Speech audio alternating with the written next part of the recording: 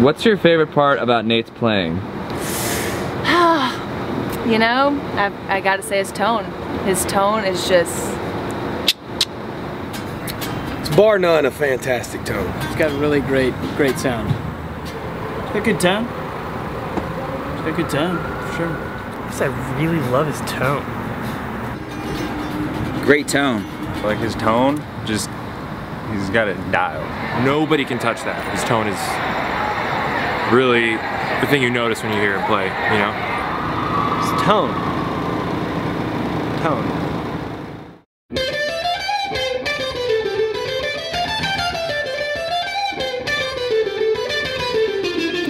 What's the strongest part of my playing?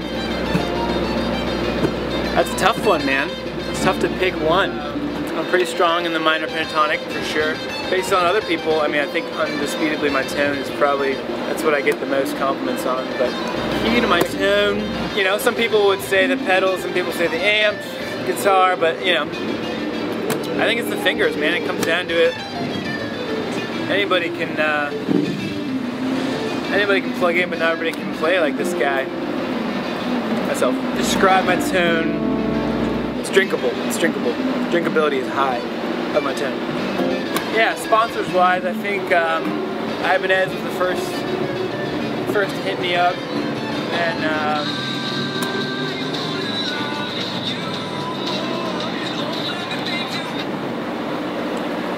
yeah. Did you want me to do something? Who's the interview with? Mike, how would you describe Nate's playing?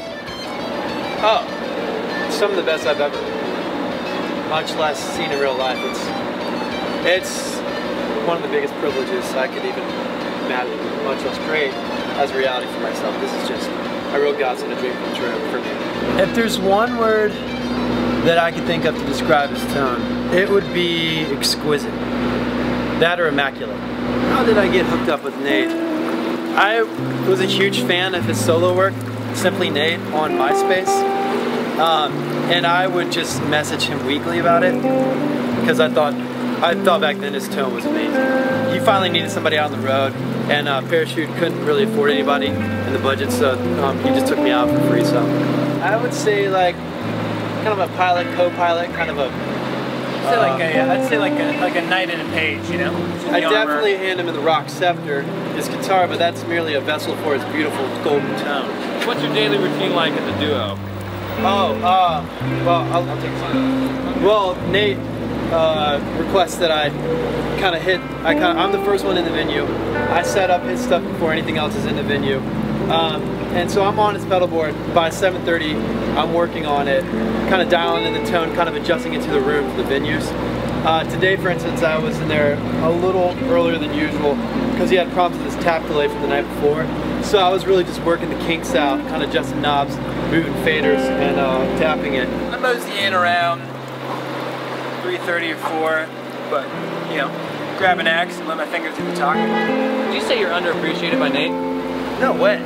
No. How would you describe your tone? Warm, golden, driven, vintage, golden, beefy when it needs to be. There's a lot of smoothness, mostly reminiscent of my voice. Look, if a guitarist is lame, you compliment their tone. Everyone knows that.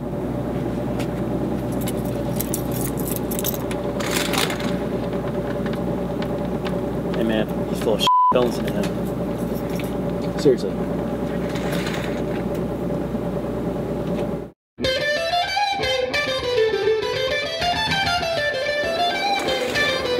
You know, man, I don't even know who that guy is.